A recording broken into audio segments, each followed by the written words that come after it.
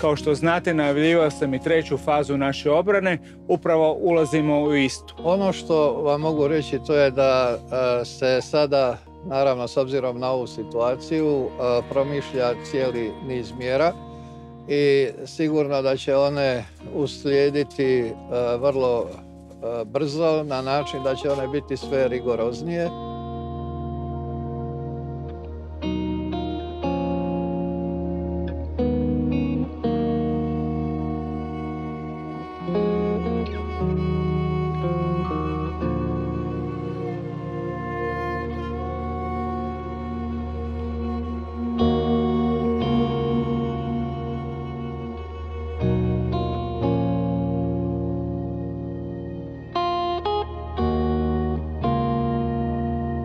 Maksimalno poštuju higijenske mjere i mjere socijalne distance, a to znači nemojte prilaziti jedni drugima. Ako želimo korona party, imat ćemo ga. Ja mislim da ne želimo. A kako izgleda korona party? Znači, izgleda tako da će neko, onaj ko je stariji, ko je rizičan, ko je bolestan ili ko možda i genetski, imunološki nosi neku predispoziciju za teži oblik bolesti, što sad ne znamo, će završiti kao teško bolestan, možda na respiratoru, a možda i s nekim posljedicama. Ja mislim da to isto ne želimo. Svako ovdje mora poći od sebe. I moja poruka je svima i svim građanima. Pomozite sebi da vam pomognemo. Nije bitno hoćete biti sankcionirani, nego je bitno hoćete li imati drugog na duši. Evo.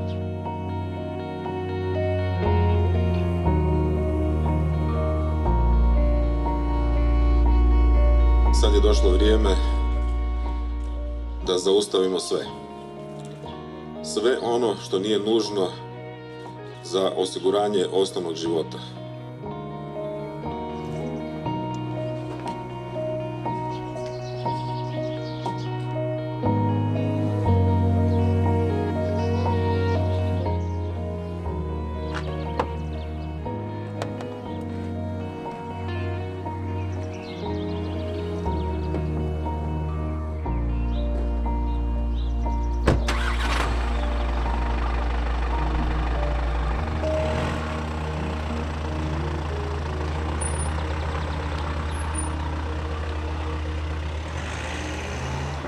To me brine, naravno, da brine, jer niti sam heroj, niti nešto tako uopće je realno. Samo radim svoj posao i nastavim biti promišljen. Dakle, to me čak i opterećuje, jer ponavljam, s obzirom da je riječ o iracionalnoj reakciji i strahu ljudi od nepoznatog, strahu ljudi od bolesti, traži nekog s kim se mogu identificirati. Ok, moja uloga je adekvatna komunikacija, smirivanje situacije, ali daleko od toga da sam heroj. Heroji su ovi ljudi koji odrađuju taj posao, heroji su epidemiolozi koji stvarno u ovom trenutku odrađuju najbolji posao i oni su zaslužni zašto smo prolongirali taj uzlazni dio krivulje epidemiološke. Njihov posao je sjajan. Ono što me tjera na najveći i dodatni oprez, riječ je o novom virusu, riječ je o novoj bolesti. Mi uopće ne možemo predvidjeti kako će se ona ponašati. Dočeka prve bolesnice, to nas je iznadilo sve skupa. Nedjelja ujutro pijemo kavu i poziv od Maje Grbe da dolazi naša državljanka iz Vuhana. Tad je sve skupa još to bilo daleko. I rekao, ok, idemo sad provjeriti kako će to funkcionirati na licu mjesta. Ono što me brine su to nekakve nepredviđene i nepredvidive okolnosti koje se mogu desiti. I zato sam se okružio ljudima i nastojim biti što promišljeniji. Evo, to je ono što sad nastojimo biti u ovom trenutku. Dobro jutro.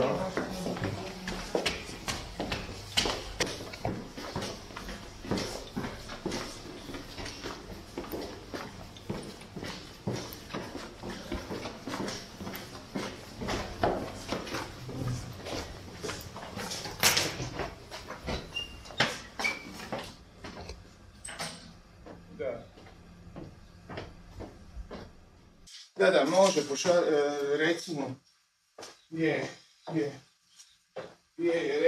recimo, da mi se javi. Imamo naše WhatsApp grupe Po svijetu je potvrđeno 219.000, umrlih 8.900, do sada se opravilo 85.000 ljudi. Italija danas bilježi rast za 4.207, to je ono što je loše, jer samo čekam kad će se ta krivuda kod njih nivelirati i početi padati. Evo, danima već samo raste, dakle 4.207, to je znatno više nego jučer, umrlih 2.978, što je više za 475 u odnosu na jučer, kao da virus nije isti. Važi, hvala ti.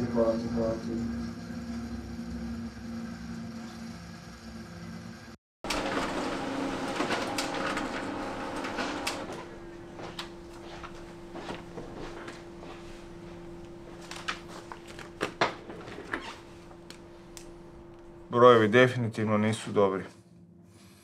Nikak da se ta situacija stabilizira.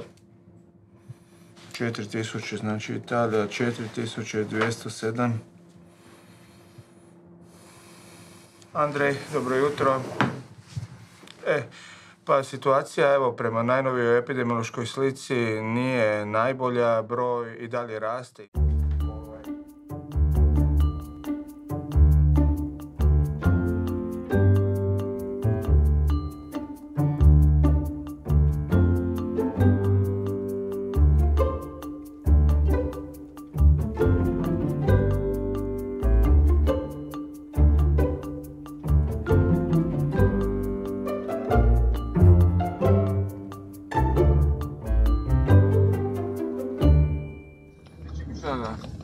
Daj molim te, nek stožer iskomunicira to sa nacionalnim, ja sad zovem nacionalni stožer, jer imaš šta još sumnje i pozitivnih novih? Da. Jučerašnji potres sa epicentrom na širem području Markuševca koji se dogodio u 6.24, jačine 5,5 stupnjeva Richtera.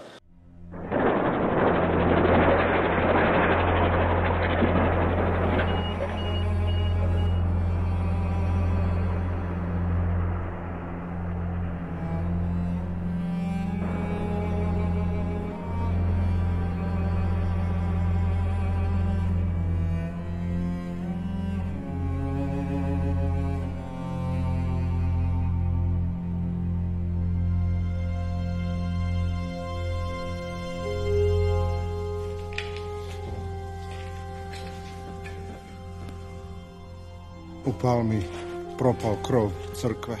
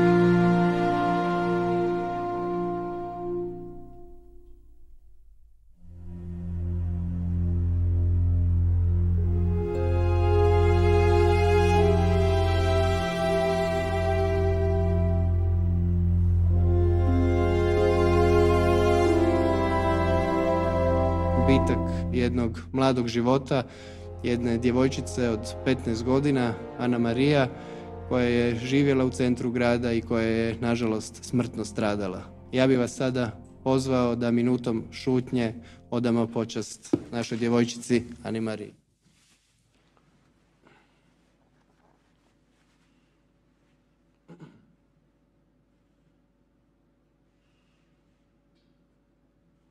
Izuzetno mi je žao djevojčice koja je izgubila život, još jednom sućut njenoj obitelji, velika tragedija. Nisam nikad mislio da će mi se to u mandatu dogoditi. Prvo nam je sastanak u Nacionalnoj sveučilišnoj knjižnici koju smo redili za predsjedanje vijećem, da tamo imam stožer i da dajem riječ infektologinji, da dam riječ epidemiologu i da potom dajem riječ seizmologinji.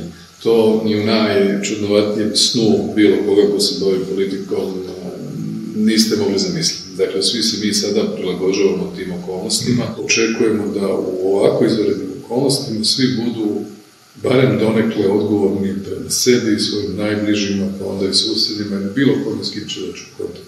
To je cijela poanta. Meni je drago da su ministri u vladi uspješni, da dobro obavljaju svoj posao i ono što je najvažnije, imaju dobru recepciju kod ljudi. Ja sam dosta toga prošla. Prošla sam rat, prošla sam različite situacije gdje sam morala brzo odlučivati i jednostavno mislim da nemam nikakve koristi od panike, od međusobnog nekakvog optuživanja ili destrukcije. Moramo biti svi konstruktivni, svi zajedno, svi vrlo usmjereni na borbu protiv ove bolesti. Mislim da je to najvažnije sad. Ja nisam javna osoba, nisam medijska osoba. Malo mi čak bude i neugodno da me sad svi prepoznaju na cesti, ako su ljudi krasni, iznimno pozitivni. Čini mi se da su ti istupi ne samo moji, nego i ministra i Beroša i profesora Capaka i doktorice Grbe Bujanović i ministra Božinovića, pa ja mislim da i cijela vlada i predsjednik svi su spomenuli što trebamo činiti. Mislim da se pokušavamo djelovati i na onaj operativni dio, ali da smo svjesni koliko je važno da dobro s ljudima iskomuniciramo situaciju u kojoj smo svi zajedno. Ali ja doista ću ostati kod tog uvjerenja da ako smo mogli biti racionalni u uvjetima kad smo imali Domovinski rat i to sve izdržati na jedan vrlo uspješan način, onda možemo i ovo. Nema razloga da ne možemo.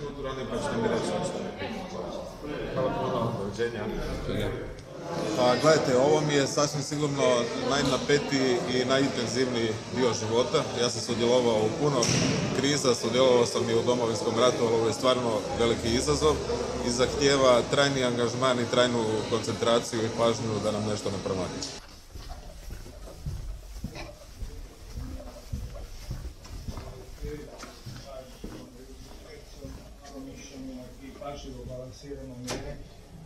Cijeneći pri tome životne aktivnosti i onemogućavajući prestanak. Rekli ste da nismo još došli po vama do vrhunca epidemije. Kada očekujete da bi se to moglo dogoditi? Ali imate neke projekcije? Teško je to reći. Teško je to reći ako slijedimo talijanski scenarij, a u konačnici i kineski. Talijani su prve slučaje zabilježili 5 dana prije nas, mi smo dakle nakon toga. Očekujem da će kroz sljedećih tjedan ili 2 doći do vrhunca epidemije. Da. Bravo.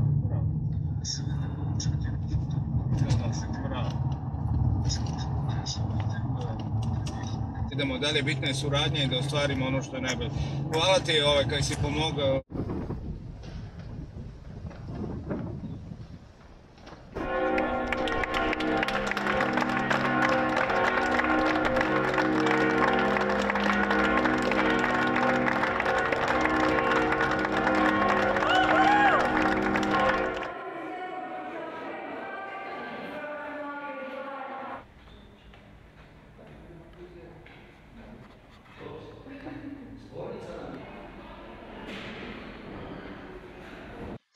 Naučit ćemo nešto o opticajnom sustavu kod čovjeka, o srcu kao njegovom važnom i pokretačkom dijelu. Predmetni nastavnik nakon toga može dati još i svoje primjere, koristiti neke svoje resurse. Gledam na televiziji kako mnogo mojih vršnjaka, penzića, šeće gradom. Obilaze trgovine, voze se javnim prijevozom, sjede u parkovima. No, da. Teško je biti doma. Ljepše je šetati, družiti se. Ali cijeli svijet je stao. Zatvoreni su kafići, restorani, kazališta. Zatvorene su granice. Mladi ostaju doma da bismo mi ostali zdravi, jer nažalost ovaj virus najviše pogađa nas, starčeke.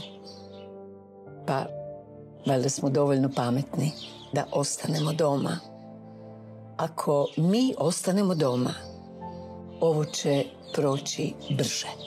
Možete potražiti pomoć na siguran način. Može vam obitelj dopremiti sve što vam je potrebno. Po svim gradovima organiziraju se mladi ljudi koji nam žele pomoći.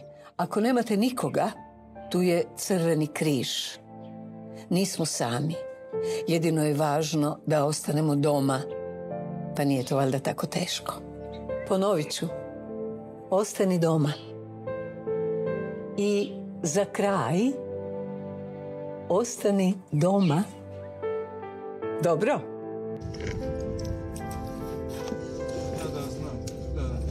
Ma pa da gledaj, to ćemo riješiti sa jednim pozivom telefona. Važi, hvala ti, važi, reci. Ne koriste zato što oni hoće, nego sustav rekao da formiramo dvije grupe ljudi. To mislim da utemeljimo. Imamo ovo svoj.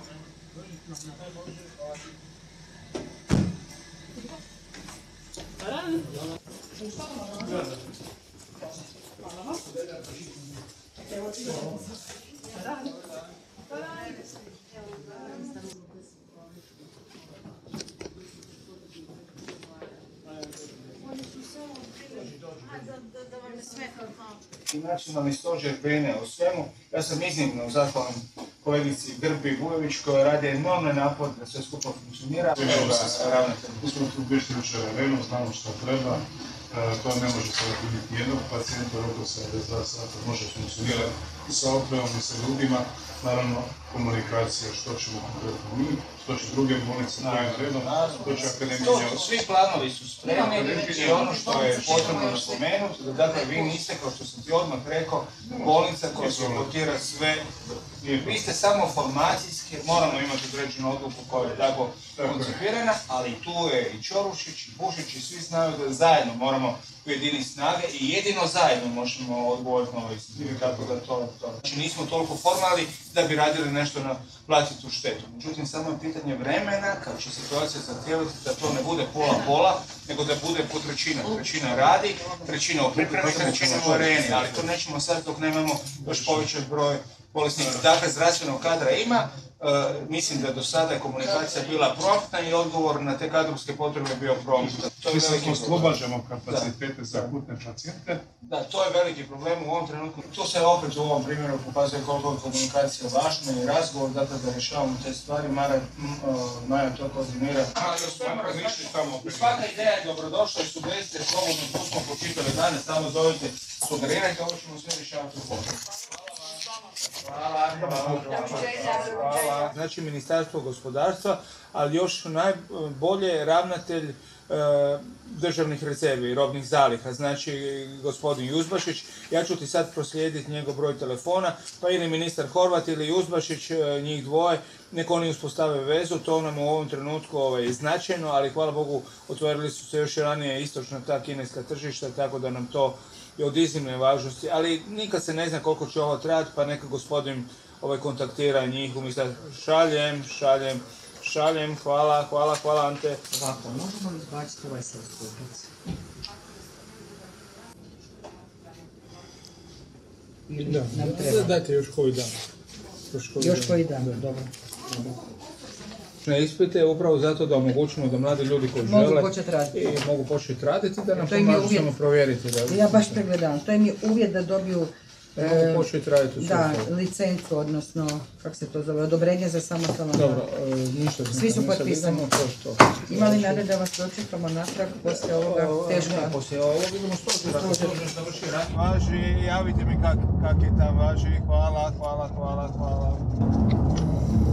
Super, ovo ide u Dubravi. Da smo te ljude tražili, teško da bi ih našli. Kad ručemo, pa ne ručemo baš. Bruno i ja smo odlučili da je to jako dobro za liniju. To je trenutna situacija, svi smo se homogenizirali, tako da samo nek slušaju upute, to je najvažnije. A gospodin je sam, što znači da sluša upute, jer da je neko za njega na suvozavršenom mjestu, mogu sam ga odmah i kritizirati, tako. Hvala ti, te su mi informacije od iznimne važnosti. Znaš da od početka gledamo prema Italiji? Da. Da, Kina je daleko,